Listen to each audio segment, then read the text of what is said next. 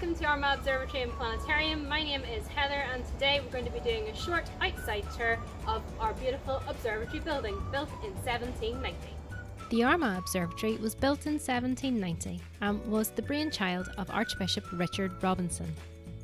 The architect for the observatory building was a man called Francis Johnson, who was a local to Armagh and is also famous for having built the General Post Office in Dublin. The observatory building is stereotypical Georgian architecture, which means that it is symmetrical, and to keep this symmetry, sometimes even fake windows were installed.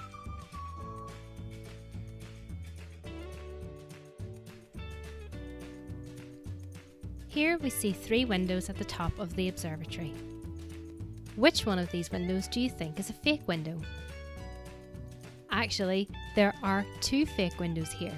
The middle window is a real window, whereas the other 2 are the fakes, and this is to help keep the symmetry of the Georgian architecture. In 1827, the observatory got its first and only extension. This extension was built on by the director Thomas Romney Robinson. He was the director that served for the longest at nearly 60 years. He is also famous for having invented the cup anemometer, which you can see at the top of this building. The cup anemometer was invented after an event called the Great Wind in Ireland that killed nearly 200 people. Here we can see a plaque commemorating the building of the extension. At the top of this tower lies the Robinson 15-inch reflector telescope. The observatory is also famous for having many telescopes.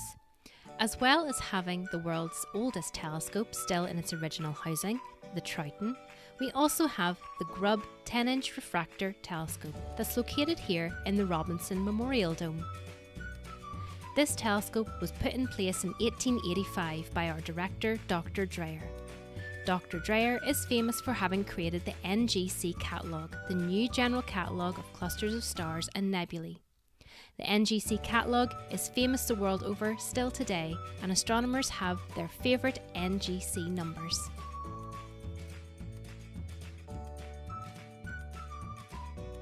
Here we have the Calver Dome. Inside it lies the Calver telescope, and unlike the Grubb telescope, which is a refractor, the Calver is a reflector telescope. This telescope was brought to Armagh in the early 1900s by our director, Dr. Ellison, who had a passion for restoring telescopes. When Dr. Ellison was appointed director of the Armagh Observatory in 1918, his family found the house in a bit of a state of disrepair, and so they set about making the observatory a livable home again, and Dr. Ellison set about cleaning and repairing the telescopes that were housed within the grounds. The Armagh Robotic Telescope is the most advanced telescope at the Armagh Observatory and Planetarium. In the early 2000s, it was decided that there was a need for a modern telescope and dome with the goal of making research quality of variable stars and other transit phenomena possible from Armagh. Construction of the dome began in March 2010, and the dome was completed in July of the same year. First light was obtained in February 2011. Our astronomers and PhD students still use this telescope for their research today.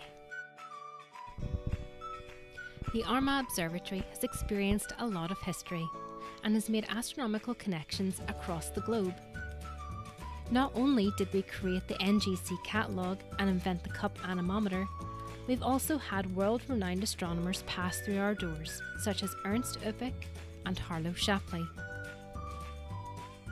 One of our most beloved directors, Eric Mervyn Lindsay, a local man from Northern Ireland, helped create the Armagh Dunsink Harvard Telescope in Boyden Observatory in Bloemfontein in South Africa.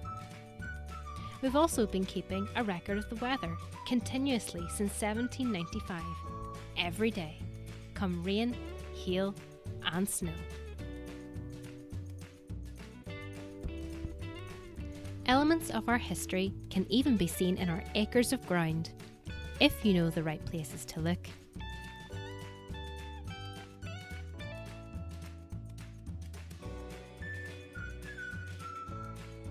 Here, carved into the bark of this tree, is the name of the youngest son of Dr. Ellison, Mervyn, who also became an astronomer. We believe he carved his name into this tree along with his soon-to-be wife Patricia around the time they got engaged in 1933. There are so many wonders to see even in the grounds of the Armagh Observatory and Planetarium. We even have a redwood tree. There's so much history that we can't possibly get through it all in one short video, so why not come down and have a visit and ask those questions that you've always wanted to ask. We're not shy, as you can tell. You can ask us anything. We'll love to tell you more about our history and about science and astronomy. That's why we're still running today, because we have the passion to tell you more. So come down, have a visit when you can, and we look forward to seeing you then.